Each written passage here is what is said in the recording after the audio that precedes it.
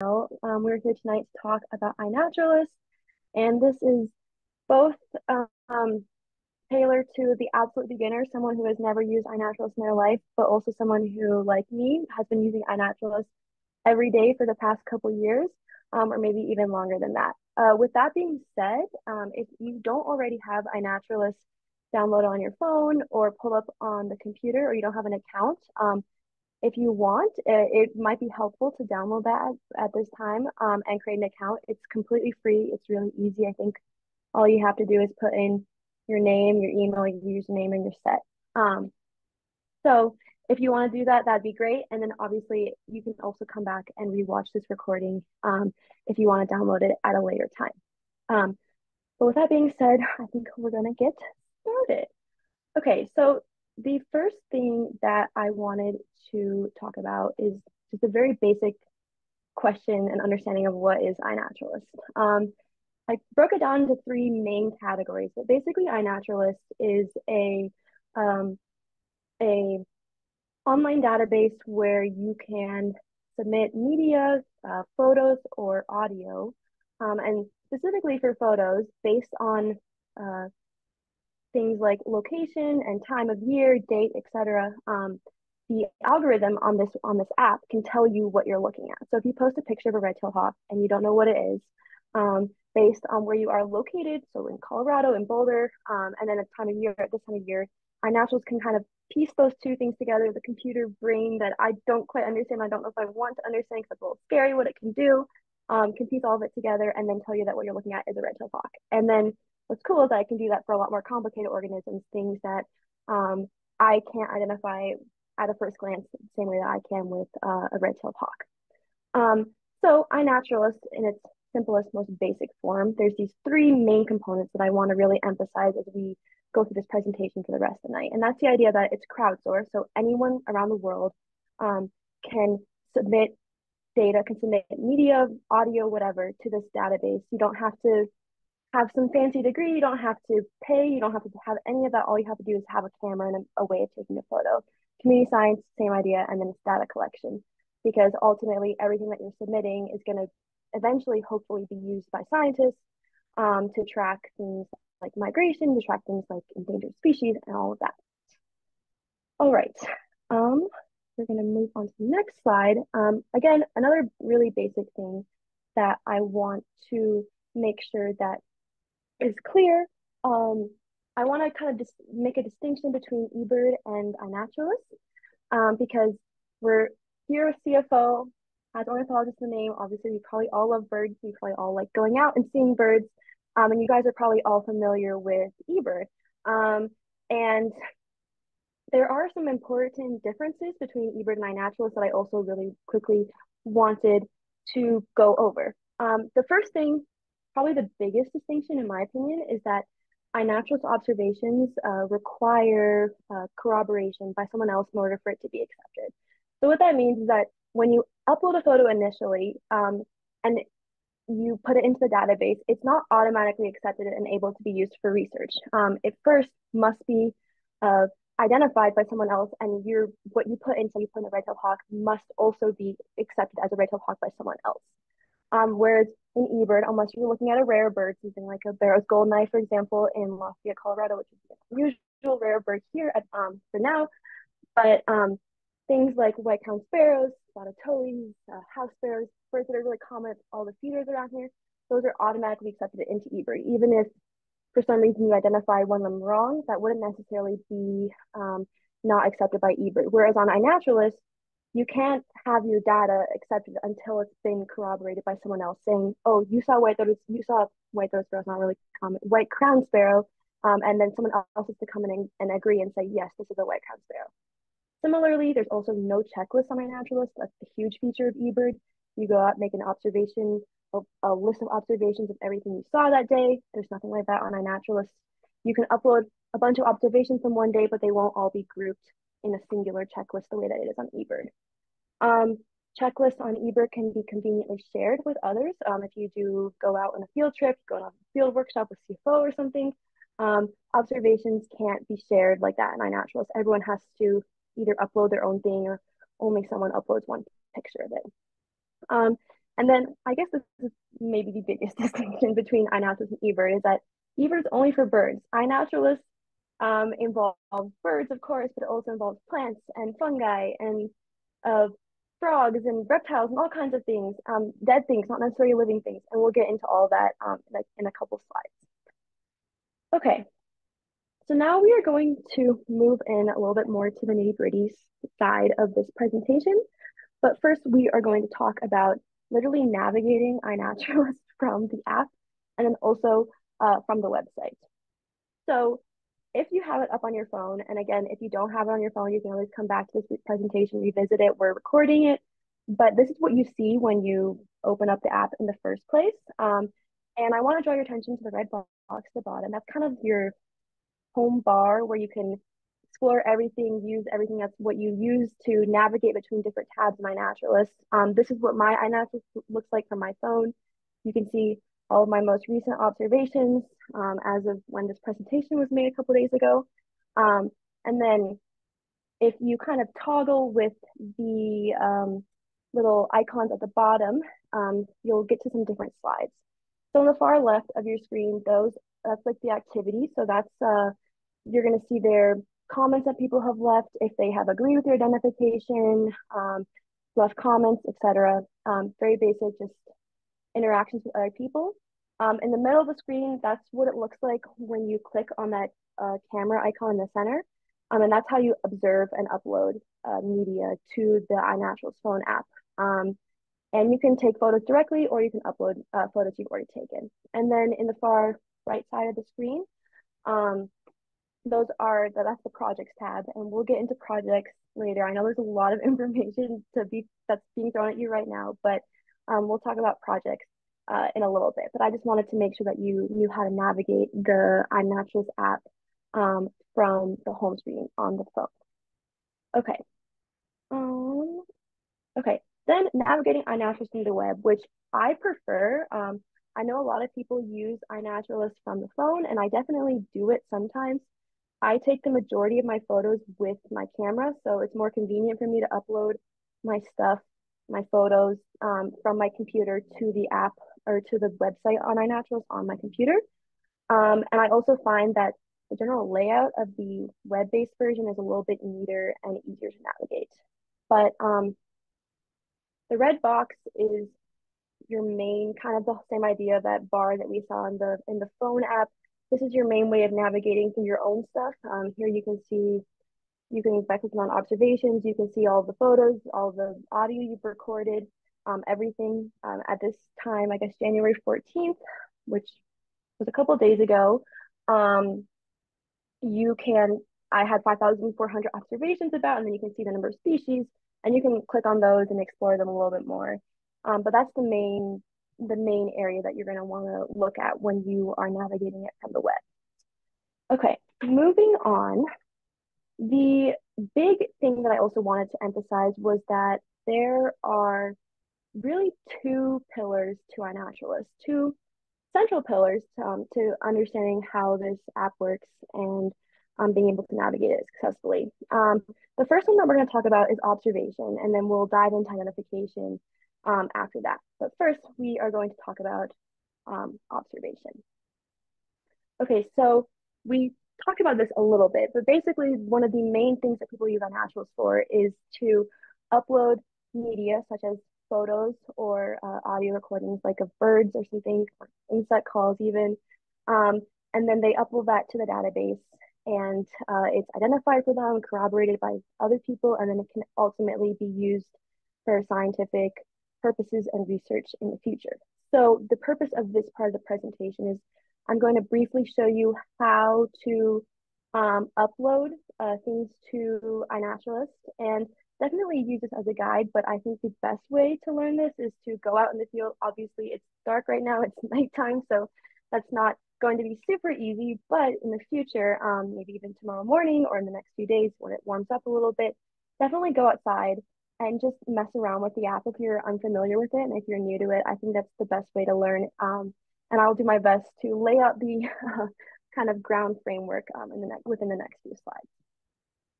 So first, we're going to go over what this looks like when you're uploading an observation from your phone. And I chose a flower for this example, and I want to mention that this is from the WFO CFO Joint Convention from this past July in Copper Mountain. Pretty aesthetic, photographable flowers are a little bit hard to come by right now, especially since it was quite cold the last few days, a little bit below zero, quite a bit below zero for the last few days. So I am borrowing some screen captures from past warmer, sunnier days while I dream about that. But anyways, so what you're gonna want to do is you're gonna select your photos that you want to upload. Or if you only have one photo, in this example, I have, I think, 4 photos that I was using to upload. And then you'll pull up the screen that you see on the left side of your computer screen right now. And you can see that there's a couple fields that were filled in. So you can see that the location, Copper Mountain in Frisco, Colorado, and then also the date and the time. Sometimes you have to manually put that in. For me, on my phone, I have all my photos automatically sync with the location and the time so that I can bypass that step and the phone automatically knows where the photo was taken. Anyways, I'm trying to click this.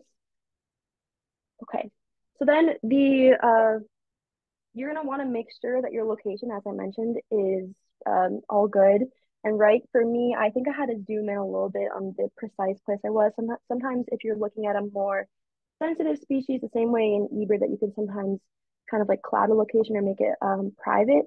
On iNaturalist, if you are observing a rare or endangered organism, sometimes people do ask you to zoom out, or if you're looking at if you're making an observation at someone's house, again, kind of you might want to consider zooming out and making the location a little bit broader. Location is central, though, to a proper and accurate observation, the same way that time of year and even time of day can be really important, but it's really time of year and location that are really essential that you make sure you include those when you are uploading media to the app. Because they use when I say the algorithm on iNaturalist uses those 2 factors to sort through the many possibilities of what you're seeing and then ultimately narrow it down to a species. So you can see here that based on the location that I have there, as well as the time of year that iNaturalist suggested that I was seeing this type of plant or this type of flower. And I'm not a botanist by any means. I definitely appreciate plants whenever I see them, but I am not great at identifying them. So I use iNaturalist a lot for plants, especially on my phone, to learn about what I'm seeing. So again, the main idea is that you need to have location and time to have a successful observation. Those 2 things are really crucial for any observation. And I guess my next slide, I guess. So again, just hammering in the idea that location and date should be inputted prior to you trying to use a suggested ID that we saw with the last slide kind of here. When you click on this where my arrow is moving, it's crucial that you put in those 2 factors in order for iNaturalist to be the most accurate in telling you what you're seeing. Okay, so now that was with the phone.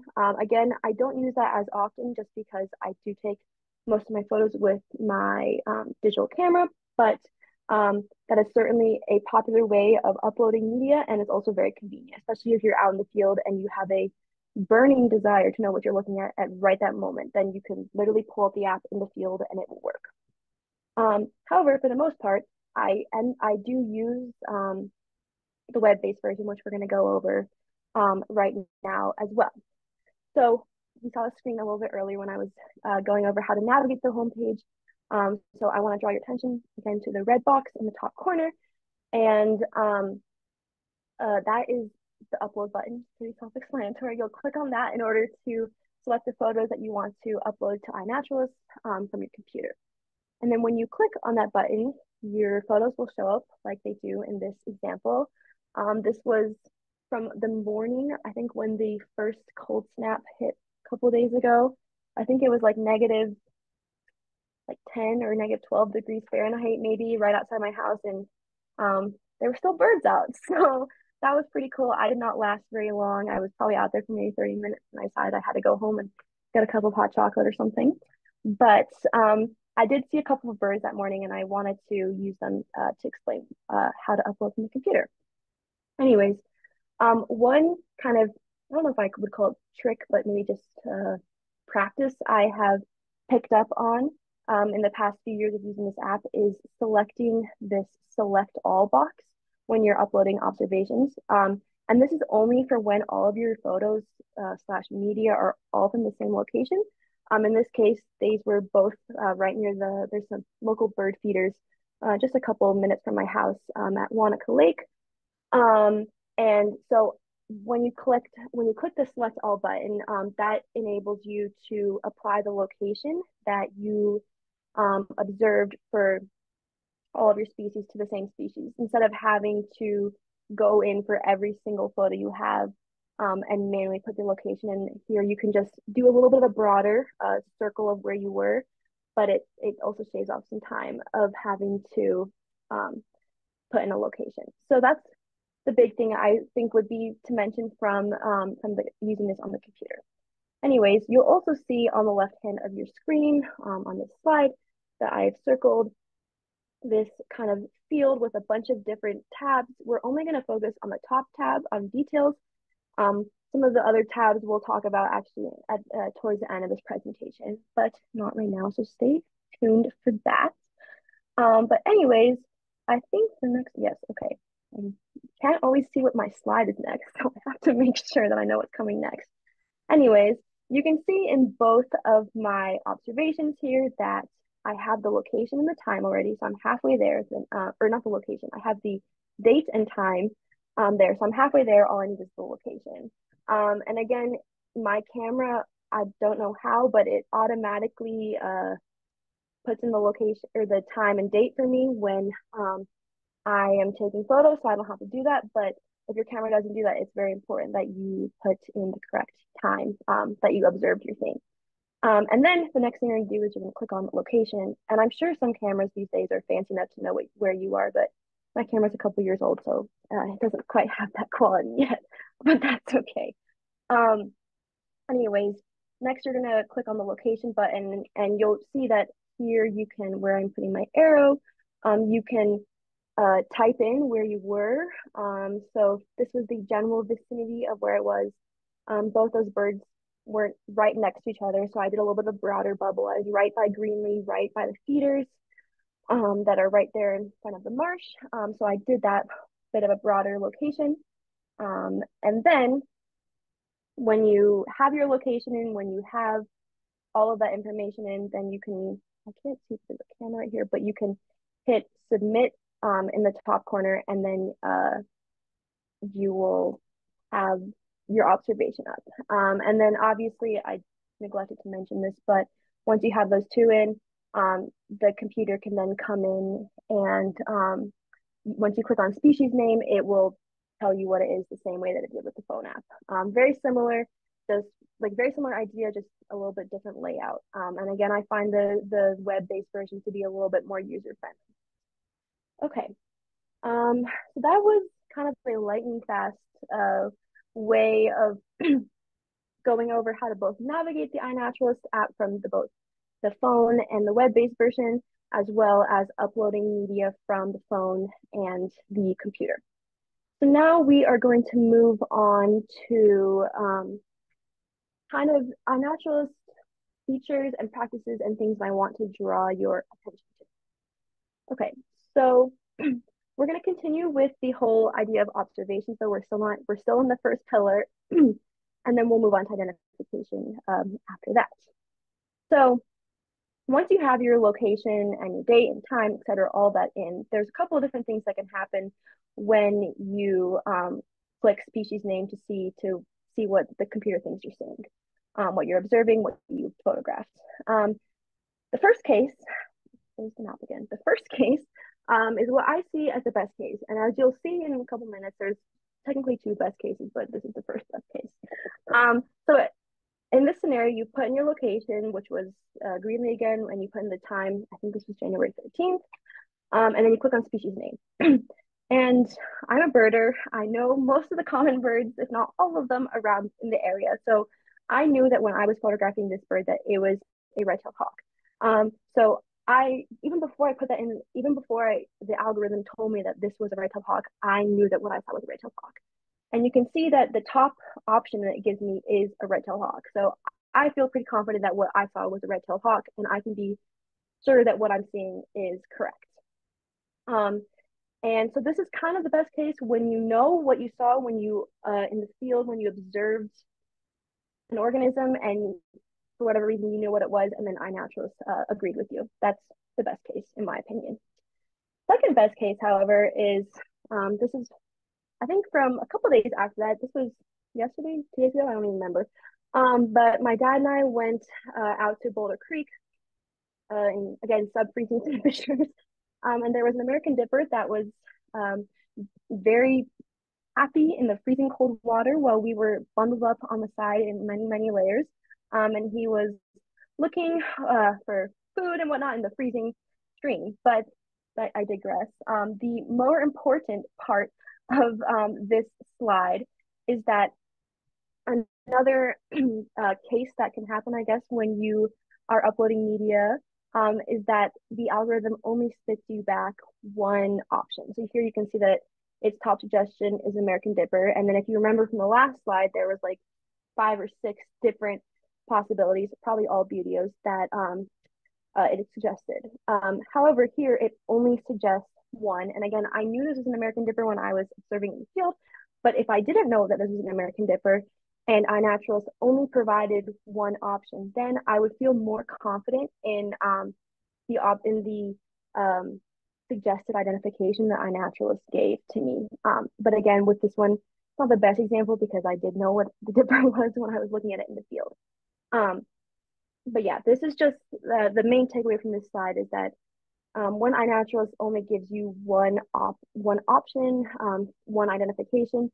You can usually be pretty confident that what it's giving you is correct. Okay, so those were the two happy best cases. I think we're going to move on to not sad, but not as sure, not being as sure in your identification. So I had to search high and low for a good photographable plant on that day that we went to go see the Dipper because everything was covered in a couple inches of snow and it's also winter, so a lot of plants are not out right now.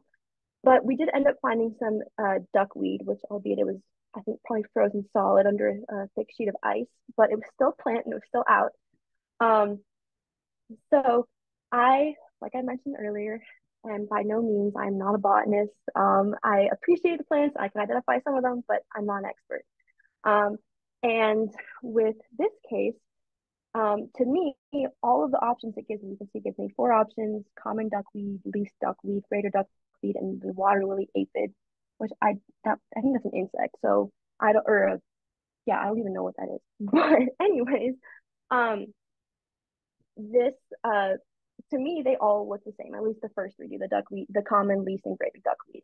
Um, and I can't be sure what that is. So a general tip is that when you don't know what exactly you're looking at, for example, with the duckweed, it could also be with another plant or even a bird. Always stick with the broader ID or taxon.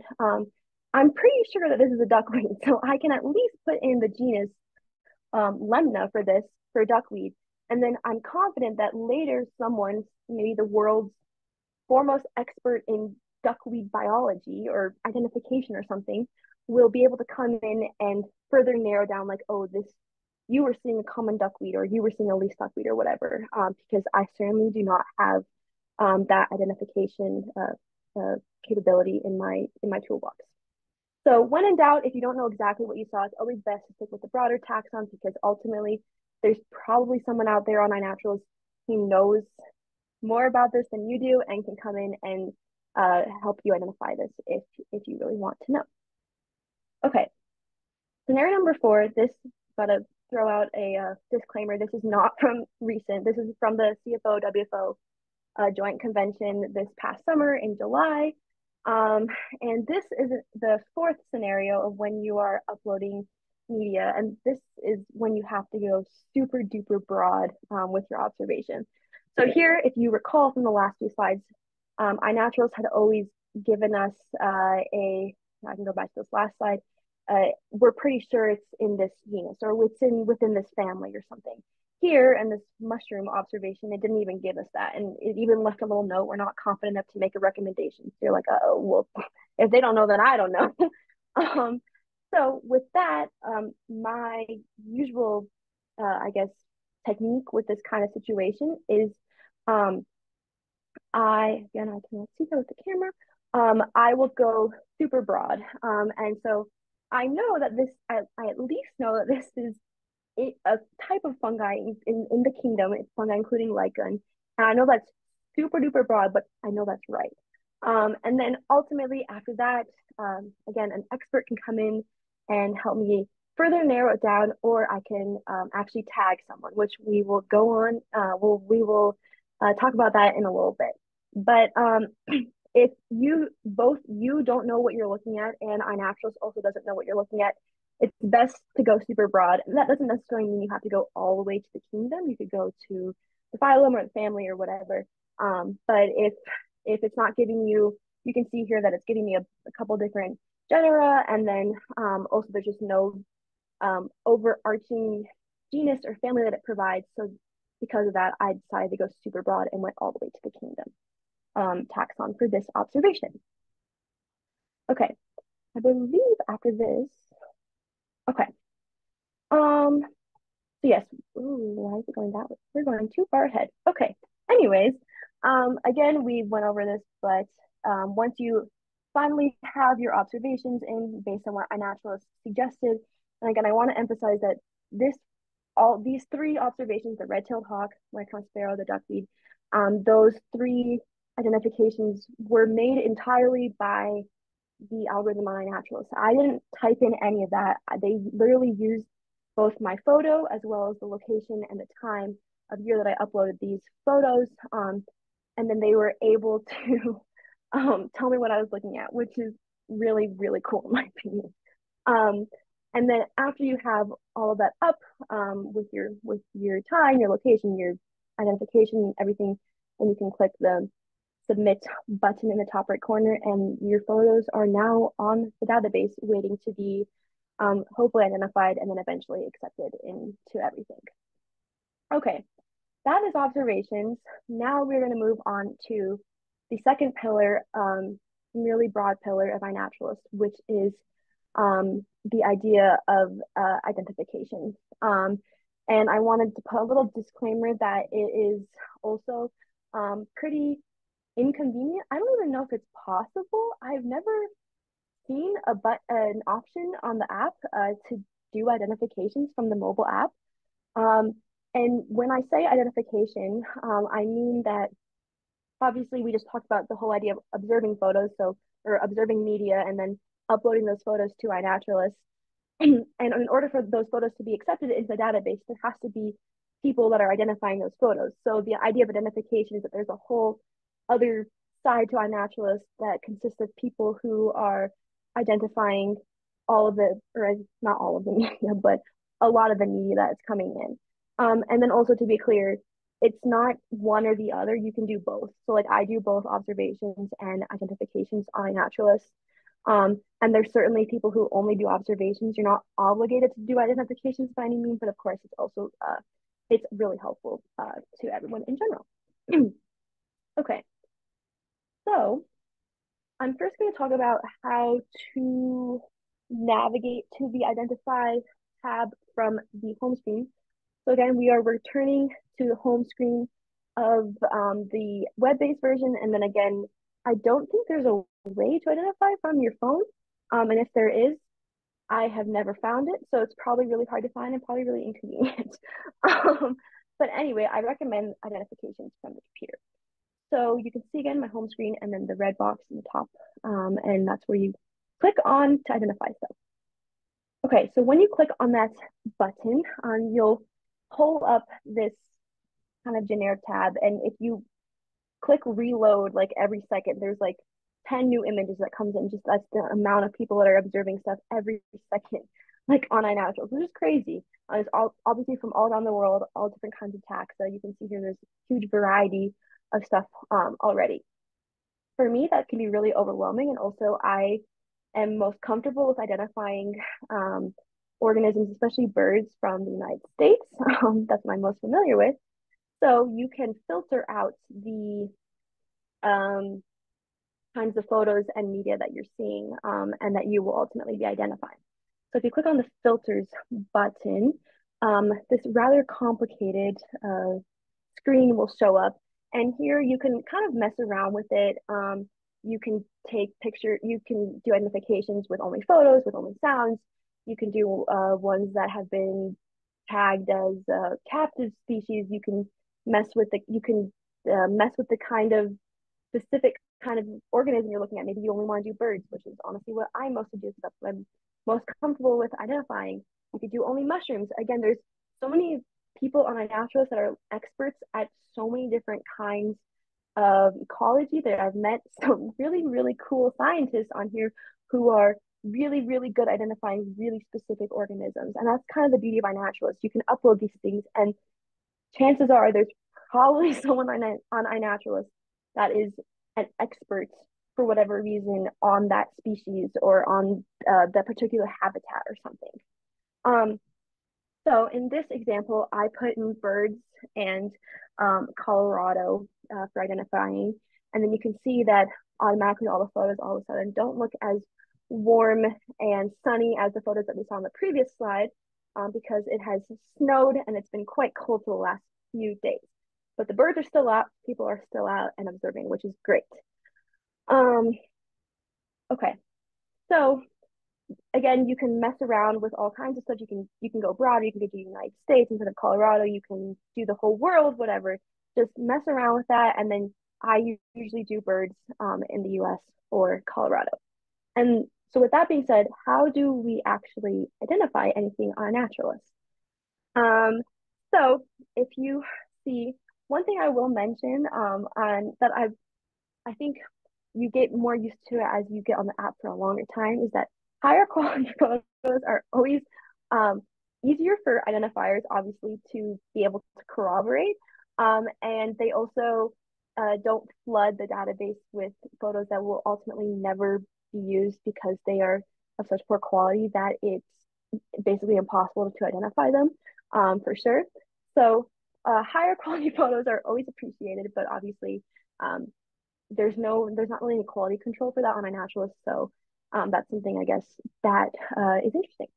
But anyways, to actually identify, I think I did wild turkey. Yes, I did. Okay, so for what you're gonna do, again, going back to the slide, we can see wild turkey there, and then you're going to click on that picture. And I couldn't necessarily tell that it was a wild turkey from that photo that was on the previous slide. It was kind of small, dark, etc. And then when you click on this, you can also zoom in on the photo. You can move it around, that kind of stuff. And I can tell this is clearly a wild turkey. So you can notice that in the top here, there's a yellow flag that says it needs ID. So that means that this photo has not yet been identified or corroborated by another individual. So at this point, it hasn't been accepted formally into the database. It's still kind of waiting for that identification that it needs. So I know that this is a wild turkey. I know that what this person said it was is correct. So I went ahead and clicked the agree button that you can see that I circled in red at the bottom of the screen. And then if we go to the next slide, you can see that my name is now down there. And I also put in wild turkey. And then the most important thing about this slide is that the yellow flag that originally said needs ID on the last slide now is green, beautiful, and it says research grade. So when an observation has reached research grade status, that means that it has now been formally accepted into the database and is now visible on the various maps and whatnot on iNaturalist. And this happens all the time with all different kinds of organisms, all different kinds of photos. Okay, I do remember my one. Okay. So yeah, that was identifications. Again, this is something that you just kind of mess around with on the app and or on the web-based version, and you just learn how to how to use it best. I have a lot of fun doing identifications. I also think that it's a great way to learn more about bird ID. I'm very careful, as most people should be, with making identifications because these are ultimately accepted and you don't want to make an incorrect identification.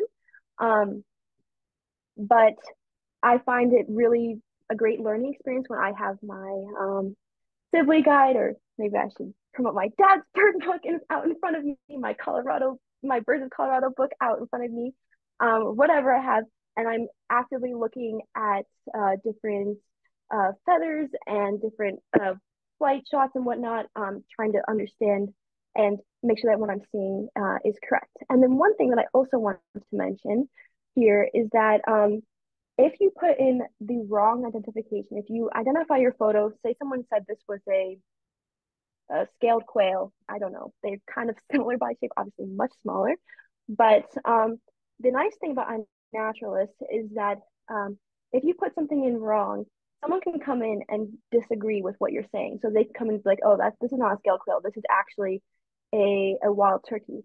And because of that, then your observation will not be accepted. And then I think after that, it needs three people, so like you yourself included, needs three people to agree that that what you put initially was wrong, and that here's a new identification.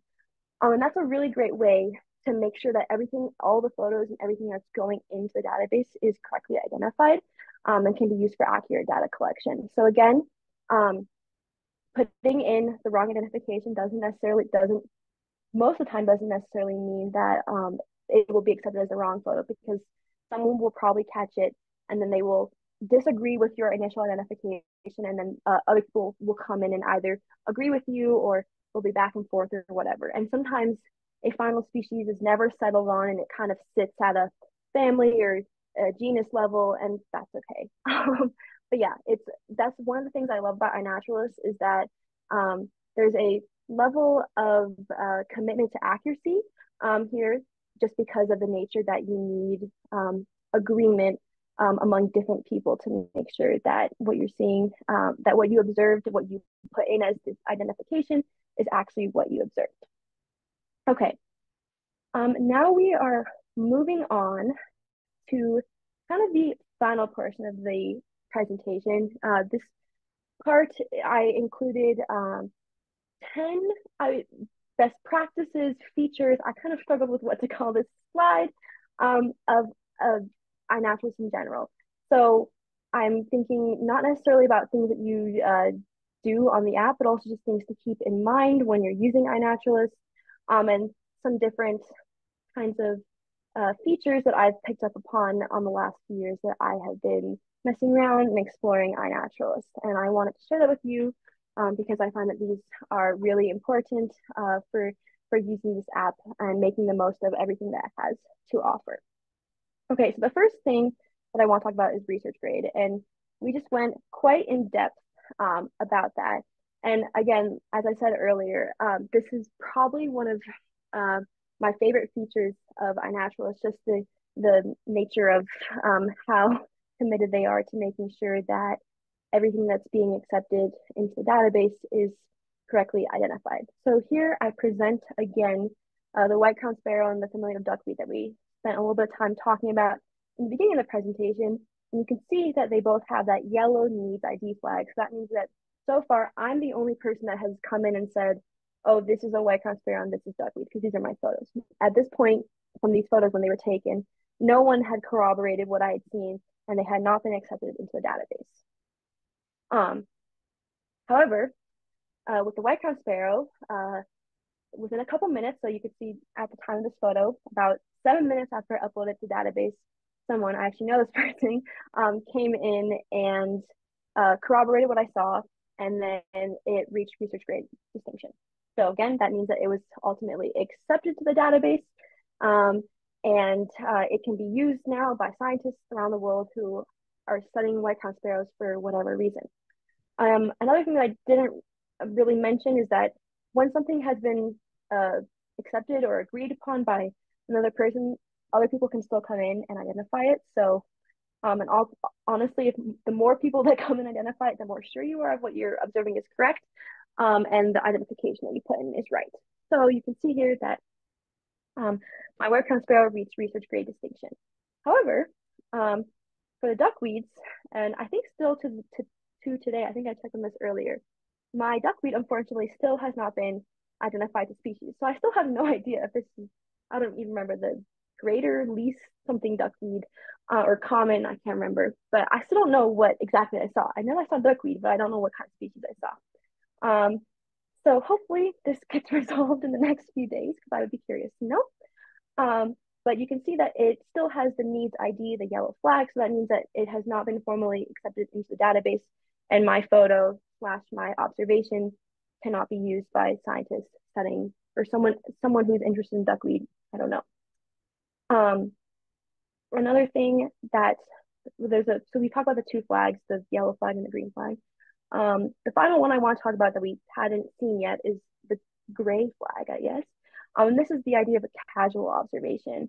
So what casual basically means, it can mean a variety of things, but usually in my experience, observations have a casual distinction when they are of usually mammals, but also sometimes cultivated plants that aren't necessarily indigenous to an area or introduced or things like domestic cats, or you can upload humans on iNaturalist. I don't know if that's the best idea, but because they're not necessarily wild, they'll have a casual distinction. And for this example, this again, not from any time recently. I wish I had seen a bison in the last few days, but that's not the case.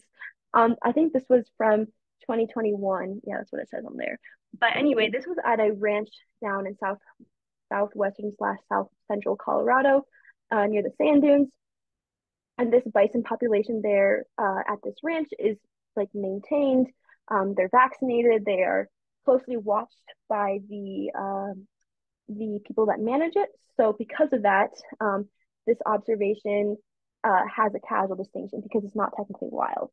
And for that reason, it will never really be able to get rid of that distinction.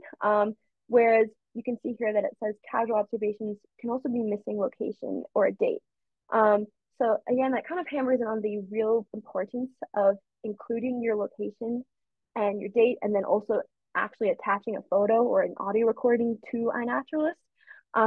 So if you have a casual distinction, definitely make sure that you have submitted all the correct information and that you have everything. And then if not, that could also just mean that you're observing either a cultivated plant or an introduced species for whatever reason. For example, a lot of some people that I've talked to use iNaturalist as gardeners, and a lot of plants that people plant in their yards, if they're not indigenous to the area, will not be accepted into the database ultimately. Okay, moving right along. The next tip that I want to talk about is the importance of uploading multiple photos of the same organism. So here in this example, you can see with the white crowned sparrow that I uploaded 3 photos in total. Different, I think they're all the same bird. They should all be the same bird because they're on the same observation. But I have uploaded 3 different pictures. And for birds, usually if it's a good photo, they're pretty distinctive, especially at the feeders when they're common birds like this. But it's always good to have multiple photos if necessary. And this is especially, not just for birds, but especially important in my opinion for plants and fungi. Unlike birds, most cases, a lot of times plants, especially trees, other like just plants in general for the most part, you definitely need multiple photos in order to be able to accurately and for sure know what you're looking at. This is another example from the CFO-WFO joint convention that I uploaded slash took these photos when I was up there at Copper Mountain.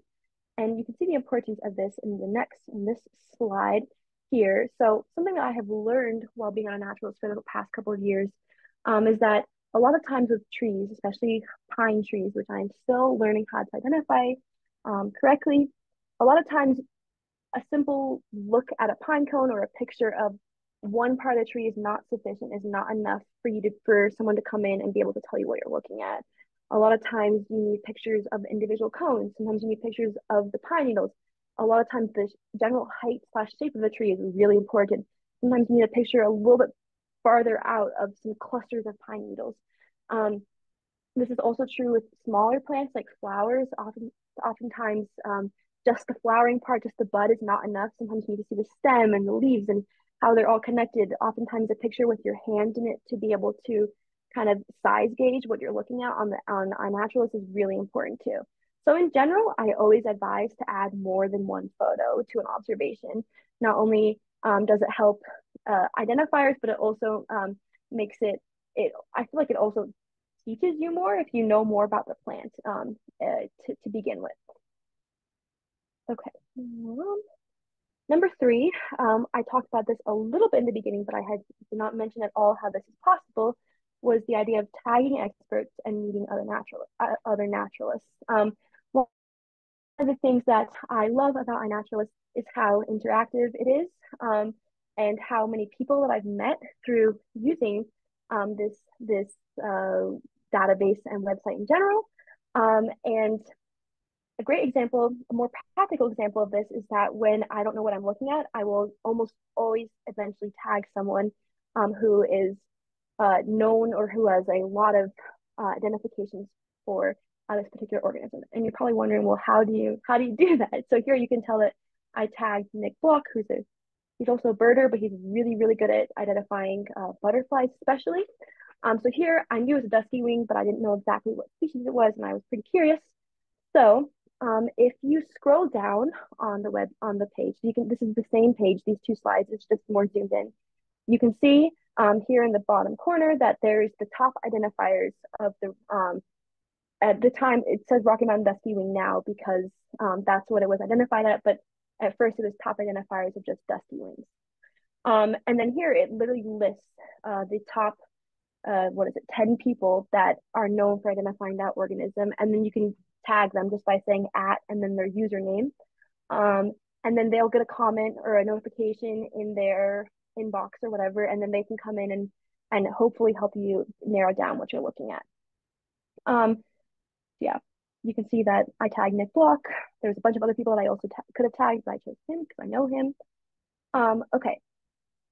The next thing that we're going to talk about is going from broad to narrow identifications. And we kind of talked about this a little bit with the mushroom, this idea, but I think that sometimes there is the tendency to want to know what you're looking at right away. And I get that appeal. I definitely like that sometimes too. But it's also really important that you are being accurate with what you're posting and making sure that whatever you have there is all correct. So here is an example from when I was at Pawnee last summer, and I was after all that crazy. We had a very wet spring last almost a year ago, and Pawnee was flooded in all these different places with a bunch of different pools of this like murky brown water that at first glance you're like, there's nothing there, you can't be anything there. But if you sat there long enough, you actually started to notice a lot of cool things. And one of this was this what's now I know is beaver tail fairy shrimp, but this at the time I really only knew that it was some kind of fairy shrimp, and even then I wasn't even positive that was correct. So here you can see that the identification that I put in, and I think that this was probably also suggested by the iNaturalist algorithm, was the family of this shrimp. So it was in the family Thamnocephalidae. I don't know if I'm pronouncing that correctly, but I put that in as a super broad identification, and to my luck, a couple days later, someone else came in who knew what I was looking at and was able to narrow it down to a more specific identification. So definitely don't feel like you have to put in something right away to the correct species because chances are you might be wrong. And also the beauty about a naturalist is that there are so many people out there that are willing to help you and excited to help you identify and narrow down what you're looking at. Okay. The next example, this is kind of similar, but with this one, this was again right near my house at Wanaka Lake with fish. There's a lot of fish there that I don't know identifications of.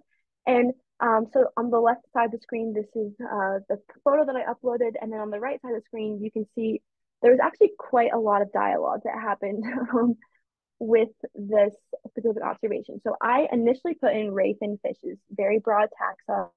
I didn't know what I was looking at. And then I kind of wrote a comment. I didn't know if these were two different species. To me, they looked different, but I didn't know if they maybe were the same species, male and female. And then you can see that after that, I tagged two people using the same technique that I showed you in the last example. Um, and the first person that responded was like, sorry, I don't know freshwater fish. I was like, you know what, that's cool. The next person, however, actually grew up right near where this observation was, and he knew what I was looking at, and then ended up leaving an identification and then also just some general kind of identification tips and what I was looking at, which I thought was super cool. So not only is tagging people a great way to, in general, learn what you're looking at, it's also a great way to just like meet people and learn more about how to identify someone from how to identify something from someone who really knows what they're talking about. For example, with green sunfish, which I'm not a fish person, so I didn't know what I was looking at. Okay, and the red boxes. I just talked about that. Okay, we're halfway there. Or almost halfway there. But the fifth idea is utilizing projects. And projects are essentially they're a collaborative way of keeping track of organisms that you observe through either video or not video. We'll get to that in a second. Through photos or audio, and you can keep track of them within a certain time frame or a certain location, or you can do both. And so if you navigate to the projects tab, I think that's, yeah. So if you go up to the community tab on your home screen, I circled in the very beginning of the project or of the presentation. We didn't talk about that quite that much, but there are a plethora of projects that you can join and be a part of. And what this means is that for all of your observations that you upload that fall within the general guidelines of this project, whether it's based on location or time, they will all automatically be pooled into that project. So for an example, a lot of every year, iNaturalist sponsors what they call the City Nature Challenge. And for, I think like 4 days, and every April, the end of April, maybe early May, citizens or people from all around the US, maybe even the world, definitely in the US, can come in and join the local City Nature Challenge for where they live. So for me, I always join the Denver Metro one. I guess for next year, I will join, or this year it's 2024 now. I will join one somewhere in New Jersey. And all of the photos that you upload during that time period will automatically be kind of shepherded into this project, and you can people from all over the region, all over that time frame, can all participate and all contribute media to that project. And it doesn't necessarily have, that's only one example. There's a ton of different examples here. Here are just a few that I saw when I initially pulled up the projects tab. There's some really random ones, like bugs in flight. So my guess is that this would be only pictures of bugs that are flying, flight shots, I guess. There's also projects, looks like with UV fluorescent organisms. So I'm guessing different kinds of mushrooms and scorpions probably that you can add to these projects. And it's a super cool way of just organizing your media into a new way. Another example that some of my friends that I've met through iNaturalist, a lot of them, they have like a specific park or like a patch, they bird a lot. Sometimes they'll make a project just for that area so that they can keep track over the years of everything that they see in that area, which I think is a cool idea. Okay, moving right along. Okay, this is another example of a project that I neglected to mention, just one that I think is really cool. I'm part of the Young Naturalist community project on iNaturalist. And as you can see by the project description, it's for all iNat users who are under the age of 21. And over the course of the 3 years this project has been a part of, we've observed more than 62,000 species, which I think is really cool. And that's only 344 people, all of them under the age of 20, all of them under the age of 21. And we've observed more than 60,000 species, which is pretty cool. Okay. Okay, moving right along, the final, or not the final, we're getting close. For the sixth tip that I have is it's really important that you upload species again and again and again, even if they're super common. An example that I have for a while, I don't think I am anymore, but for a while in the state of Colorado, I was the top observer of the American bullfrog. I don't think that's the case anymore, sadly, but I observed. I literally uploaded 60 photos of American bullfrogs. Like I think in a span of one summer, I like went through a bullfrog obsession. But uploading more and more photos of the same organism, the same species, just trains the algorithm to be better and better and better identifying things for the future. So the more you upload, the better it gets, the better it is for everyone. Okay. And then we talked a little bit about this with the distinction between eBird. iNaturalist is more than just living organisms. And specifically with eBird, it's more than just birds, but iNaturalist takes it a step further and you can do stuff that aren't even living organisms, dead organisms, whatever. I'll give a couple examples in the next few slides though. So the first thing that you can do is you can upload pictures of tracks. This is from a greater prairie chicken lek that we stumbled upon back in, I think we're in Yuma County, I think so, in Colorado. And I was able to upload this as a greater prairie chicken observation, which was pretty cool. And you can do this also with, especially in the snow right now, if there's rabbit tracks or in the mountains, bears, moose, that kind of stuff. You can upload tracks and then we'll also go to the database and be accepted. You can also upload like dens, like for example, this with this wood rat. You can upload things like prairie dog burrows, nests, bird nests, for example. If you find like maybe after all the leaves have fallen off the trees and suddenly you find like, oh, this kind of bird was nesting in my front yard this summer and I never realized, you can upload a picture of the nest, which I think is really cool. And some more examples, you can obviously upload feathers of birds, and then you can also upload scat. These are not my photos, these are from some observations that I found on iNaturalist. And then the final example of this really takes non-living to, or not living to the next level, but you can upload dead organisms. This was from a walk that I took around campus towards the beginning of the year. And unfortunately we found this mouse dead, but I was able to still get it identified and upload it to iNaturalist. So again, you can do dead organisms, you can upload tracks, scat, feathers, all that. And this is collectively known as like trace on iNaturalist. And I think that my next slide, yes, talks a little bit about that.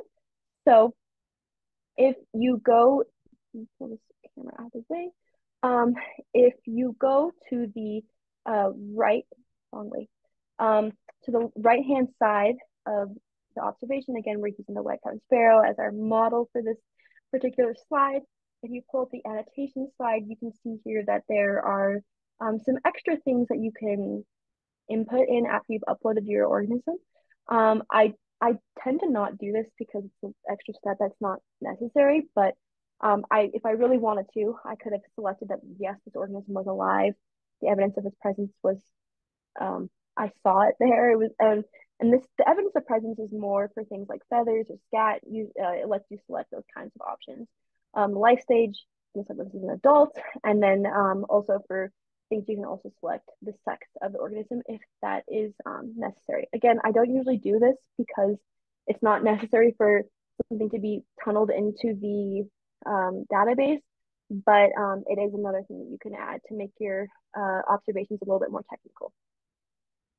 Okay, the eighth thing I've kind of mentioned sometimes you can upload audio, you can upload photos, but I didn't really specify, I didn't really dive deep into the details of what that meant. The main thing with iNaturalist is that the majority of the photos of the media that goes into the database are photos. Those are most convenient, obviously, with the advent of phones, iPhones, Samsungs, Androids, etc. It's very easy to just go outside and take a picture of something with your phone. And these days, phone cameras are incredibly good, so it's even easier and more appealing to go out and take photos. And everything that I've showed you so far has all been photos that I've uploaded. That being said, you can also upload audio.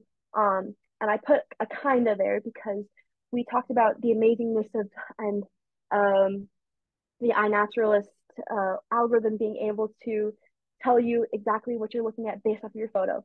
Unfortunately, it cannot do that for audio. So Merlin, if you're familiar with that, you can stick your phone up when you hear a bird singing or whatever, um, and it can tell you what you're hearing. With iNaturalist, unfortunately, it doesn't do that. You have to manually type in what you're looking at, and hopefully that will be um, fixed in the future, or not necessarily fixed. Hopefully that will be developed, and that iNaturalist will eventually be able to identify things by audio and not just by visual photos.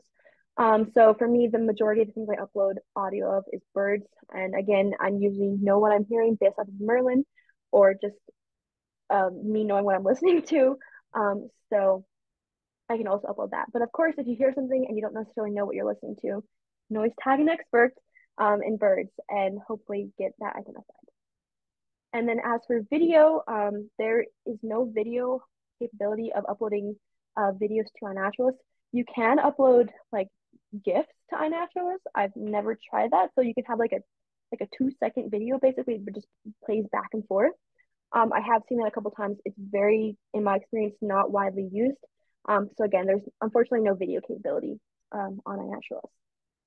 Okay, the almost there final thing is about Seek, which I really wanted to just briefly touch upon. And this is kind of the child, if you will, of iNaturalist. And it follows the same steps and idea of iNaturalist, where this is what it's a phone-based app, by the way. There's no digital basis for this on the computer. And so when you open up the app, you'll see on the left-hand corner, there's a big camera button at the bottom, and you click on that. You hold it up to usually a plant. I usually only use this with plants. And then you can see in that red box in the center of the screen, it told me what I was looking at. And then you can click the photo. And then because this is directly tied to iNaturalist, you can actually, if you if you connect your Seek to your iNaturalist, you can upload this photo with the identification directly to iNaturalist. But Seek is a great app if you're just looking for basic, usually plant identification in the field. If you just are out on a walk or on the mountains and you want to know basically what you're looking at, this is a great way of doing that. You can just hold your phone up to a plant and it will tell you what it is. Okay. And then the final thing for tonight, and the final kind of reason that I think you should use iNaturalist, is that I think it's just really cool to participate in community science. Hopefully through this, you've seen that I've been able to interact with some really cool people that I've just met through iNaturalist. Some really cool scientists who are doing really interesting work, who are doing really unique work, and helping me to learn more about ecology in general. And then I'm also able to share my expertise that I have in certain types of bird identification and whatnot with others. And I've just been able to meet such great communities, been part of so many cool outings and field trips where we've used iNaturalist, where we've uploaded photos to iNaturalist. These are just a couple photos that I have from over the years of just participating in big groups outside with nature. And I don't know, I hope that from this presentation, you took away some interesting things about iNaturalist, that you're excited to use iNaturalist. I know that CFO is planning within the next few months to hopefully do a couple of field workshops actually out in the field, where we'll be using iNaturalist to actively learn how to do it, and also upload our own photos and audio to the site. And so with that being said, I'm all done for tonight. Thank you so much to CFO and for Helen for introducing me tonight. And that's all I have for tonight. So thank you again. And at this time, I have one final slide for questions and answers. So if there's anything at this time, I would be happy to take any questions. But again, thank you so much for your attention and time tonight. Hannah, thank you. That was a great, engaging, and detailed presentation. For me, I definitely greatly expanded my knowledge of what is possible with iNat. So thank you. Hey, so let's go into some of the questions that showed up in the chat, if folks don't mind. And as Hannah mentioned too, we're going to try to organize some field trips around iNaturalist coming in the spring, the summer. So we'll keep people informed on that. Okay, so first The question was, the first question was the use of seek. Yeah, and so I think you kind of covered that. Thank you. Courtney was mentioning I preferred it since it gives me some immediacy in my signings, but I haven't taken the time to see what their connectivity is. And that's a great point about Seek is that it definitely has an element of immediacy to it where you can literally hold your phone up to it and it will tell you what you're looking at. And that kind of is like it comes with its pros and cons. If you don't have your location in, it could give you something completely wrong. I remember one time I was looking at a bull snake here and it looked a little weird to me. It was very darkly patterned and it was ultimately a bull snake. But when I put it into Seek said I was looking at some like Mexican species of bull snake that was only found, it was like endemic to a region of Mexico. So there definitely are some disadvantages to Seek, and that I prefer iNaturalist for. But it is true that there is a definite element of immediacy to getting an identification right away when you're using Seek. Great. Jack said, is your default is to agree with someone who provides an identification that differs from yours? I think it depends. For me, if I see something that is um, immediately like catches my attention as something that is either different or incorrect, then yes, I will usually go in. But I don't. Some people do like crazy amounts of identifications on iNaturalist. I am not one of those people.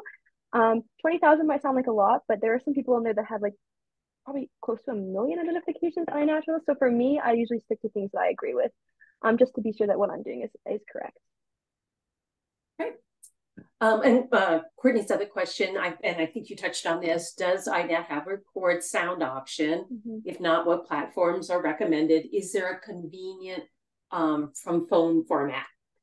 Yeah, that's a great question. So actually recently, iNaturalist now has the same way they have a built-in camera on the phone app, they also have a built-in record sound option. I find that I prefer to still use Merlin and then I upload my recording from Merlin to iNaturalist. And I also find that voice memos on the iPhone, I don't know the equivalent of that for Android or Samsung, but I'm sure there's some similar recording app.